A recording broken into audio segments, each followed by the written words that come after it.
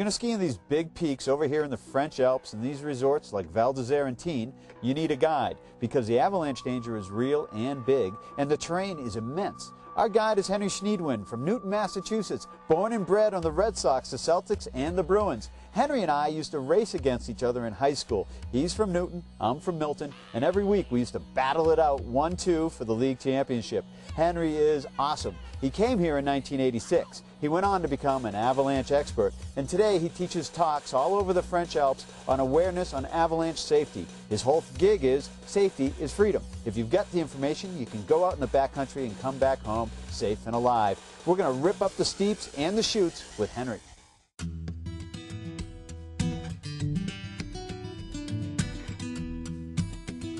Do stuff like this, it's just nice to be alive.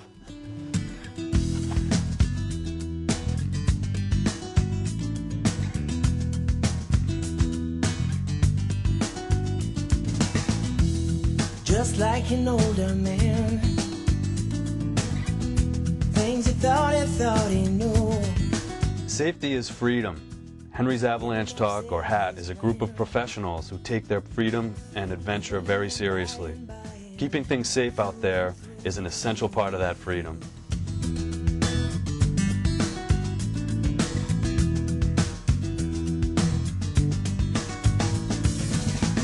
You question all the things you have to offer. You wonder where the fair is fair. 90% of the time, the avalanche victims set the avalanche off themselves, or someone in their group set it off. And sometimes it's someone in another group above the victim. And that's a very important thing to remember. There's been an emergency. The number's 911. The whole world is knowing the damage it has been done. Now it's time for us to have to decide. But before any decisions are made, we're gonna have to rewind. My interest in avalanches began with a very close call about 20 years ago when I was 19 years old. It was the first time I'd ever skied in the French Alps, and it was also the first time I'd ever skied off the trails, off-piste as they call it over there.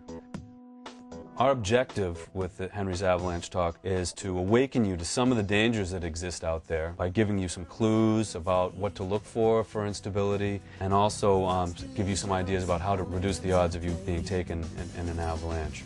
Learn to love the thing that you hate. Surviving when salvation is arriving, just a little too late. Things are not the way they seem, and I don't seem the way I am.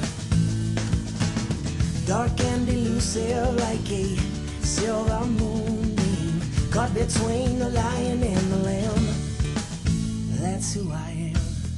And that's really where our motto, safety is freedom, comes from. It's just getting out there into a beautiful place, having a lot of fun, but keeping it safe at the same time. Is it heredity or environment lead towards amnesty or be a nihilist? All these juxtapositions just to jockey for position as a world power. We've approached the final hour. This is the north face of the Promenade. A bit of an overhang there, a bit slabby at the top because the last snowstorm there was some wind loading on top of a weak layer that's been building up all winter long. It was a weak layer of depth or gobelet as the French call it. And so it took a little bit of thought before we jumped in there, because obviously it's quite exposed. You can see the cliffs underneath the tracks there.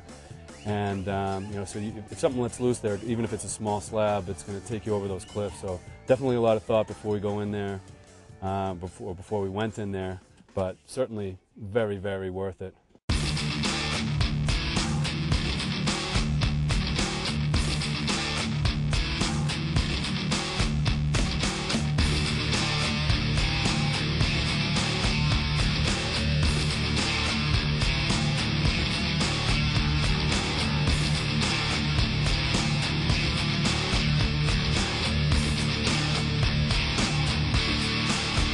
If you are taken underneath the snow and you're not getting out of it, you want to make an air pocket in front of your mouth because you need to get as much room as you can to take up that carbon dioxide that builds up in the air pocket around your mouth. That's how people die now. It's not a lack of oxygen. It's I think they call it hypercarbonation or something like that, or asphyxiation by carbon dioxide. So one of the golden rules of off-piste skiing is going one at a time on slopes that you feel are suspect. And the reason for that is that on a slope, if you put one person on it at a time, that's a lot less weight than two people, which is a lot less weight than 3 or 4. And extra weight on a slope is often what gets it to slide in an avalanche. Hey, I'm going to go out for another run and hop here in the gondola in Tignes and ski up and ski down to Ladai and Val d'Isère. Don't you go away, because when we come back, more spring skiing from the French Alps. The day was 9 in the morning.